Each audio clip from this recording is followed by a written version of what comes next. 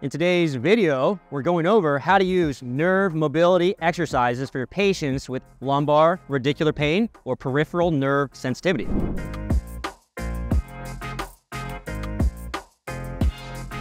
So in your patients that have lumbar radicular pain from a potential disc herniation, disc bulge, whatever it is, oftentimes they present with neural tension. So when you do a slump test or a straight leg raise, oftentimes it feels terrible. It reproduces symptoms down the leg.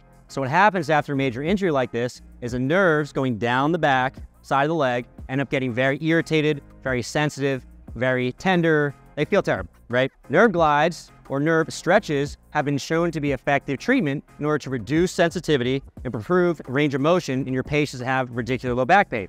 Alshami et al. In 2021 compared 3 groups of patients that had peripheral nerve sensitivity. So one group just got TENS or electric stim. The second group got a nerve tensioner, right? So a nerve stretch. And the third got a nerve slider or a nerve glide. And what they found is that in the nerve intervention, so the tensioner or the slider, they both had improvements in pain as well as range of motion.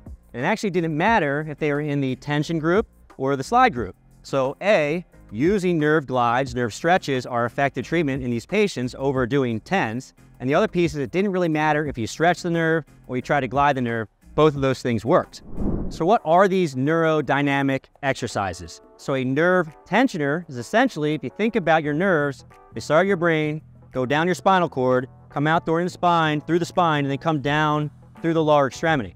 And we can stretch those nerves anywhere along the whole pathway as they travel down to your toes. So think about your classic slump test. So go ahead, arms behind your back, Abby, chin to the chest. We're stretching the nerves at the neck, at the thoracic and lumbar spine. The hip is flexed, so we're stretching them there. And if we extend from the knee, and if we dorsiflex at the ankle, we are maximally stretching all the nerves as they travel from the brain down to the toes. Take a breather, right? That would be an example of a tensioner.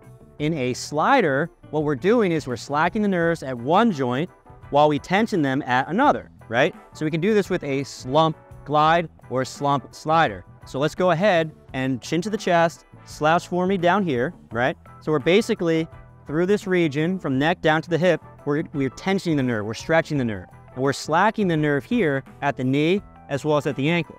Now let's reverse this. So good posture, looking up towards the ceiling here, and we'll straighten out and we'll dorsiflex. So what we're doing is we're slacking the nerve now up top, but we're stretching it down below. And what we're doing is we're taking that nerve and we're gliding it, flossing it back and forth along its track without stretching it at any given point. The first and most important exercise we're going to go over is actually hitting the like button and subscribing to the channel.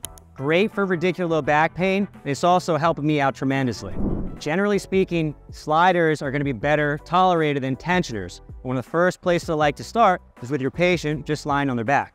What I'm going to do is I'm going to grab the leg right here, make sure I'm not hurting you as I do this. I'm going to bend at the hip and the knee and at the ankle. So I'm driving the knee towards the chest. And what I'm doing is that I'm going to be tensioning the hip, slacking at the knee, and I'm going to be tensioning at the ankle. Now I'm going to switch this. I'm going to point everything away. So now we have some tension behind the leg. We have no tension at the ankle. We're somewhere in between at the hip. And all I do is go back and forth to the patient's tolerance. Now if they're tolerating this and we're add a little more, I start pointing the toe up more towards the ceiling, back and forth, just like so. Yep. You can also have the patient do this on their own. So we take a ball, bring this underneath of their heel, just like so. And from here, I want you to drive the heel out, point the toe, then come back, pull the toe back in, right? Nice and easy. Once the patient is tolerating these really well, we can actually have them do this on their own just by holding your own knee. Go ahead and grab onto your knee here, Abby. Good. Pull your knee to your chest, bring your toe with you, and now point up to the ceiling, back and forth, right? And if your patient is having a hard time grabbing their own knee, they can use a towel or a belt going around the knee here, and it makes it a little bit easier for them to hold onto their leg. Once your patient is tolerating these sliders, we can move on to some tensioners or some neural stretches. So the first one I like to do is to bring the leg up here, and then from this position, I want you to try to extend your knee and keep your toe pointed throughout, right? Come on back down and right back up again. So we're just stretching these nerves back and forth. If I want to make this a little bit more intense, I can do one of two things. I can dorsiflex the ankle, go ahead and extend. The other piece I can do is I can bring the knee towards the chest, just like that. What's nice about this is that Abby, go ahead and grab onto your knee. and keep on performing this movement. You can also use this as an exercise for your patients at home. You don't have to do it yourself as a clinician, right? The next one I like to do, it is a straight leg raise test, so be careful with your patients.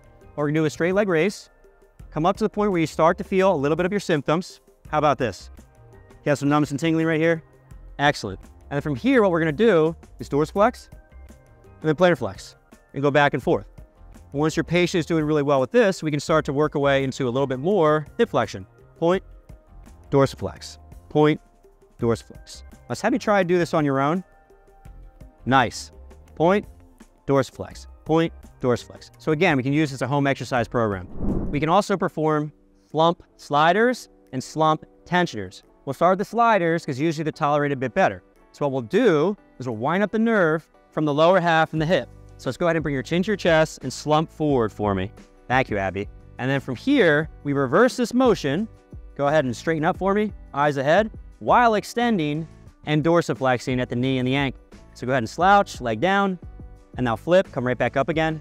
Good. Now this is a little challenging for patients to perform on their own. It's a little bit like, rubbing your belly while tapping your head. So if you do it both arms and legs at the same time, it's generally a little bit easier. So I like to call this a swing glide because it's very similar to when you were young and you were swinging on the swings. So essentially, show me, Abby, a little bit of a swing glide here. So coming forward, yep, no, swinging back and forth, yep. Like your little kid, super fun, searing pain down your leg that's being alleviated right now by doing a swing glide. We've actually saved the best for last. This is usually the most intense tensioner. So we're gonna go into a slump position and we're just going to stretch the nerve. So we go into thoracic and lumbar flexion, chin goes down to the chest. Let's go ahead and extend at both knees and then dorsiflex both at the same time. Now relax the legs and go ahead and kick out again. So all we're doing is stretching the nerve over and over and over again. In that study I mentioned previously, they use either a slump tensioner like this or a slump slider like the swing glide we just talked about before. And again, same outcome. So how often should you do these exercises with your patients? So in the study by Alshami I mentioned previously, they were having their patients do 2 sets of 10, right, of either the tensioner or the slider. So only one exercise, 3 times per week, 2 sets of 10, 2 minutes rest in between, right? Personally, if a patient is getting benefit from the slider or the tensioner, I actually like to do it a little bit more frequently. So if it's helping patients feel better throughout the course of the day, I'll tell them, hey, you can do this every single day, a couple sets of 10 to 15. If you're feeling great and every time you do it, you feel phenomenal, then do it more often. So you can do it in the morning, in the afternoon, the evening, as much as it feels good. But do keep in mind that 2 sets of 10, 3 times a week seems to be getting the job done. So these neurodynamics are definitely a piece in the puzzle in order to help your patients. However, we still need some higher level exercises to get them back to more challenging activities as well as the weight room. I have a video right here in the corner I want you to click on. I'm gonna go over my favorite exercise I like to use. My patients have low back pain. We're trying to get them to the next level. I'll see you on that video.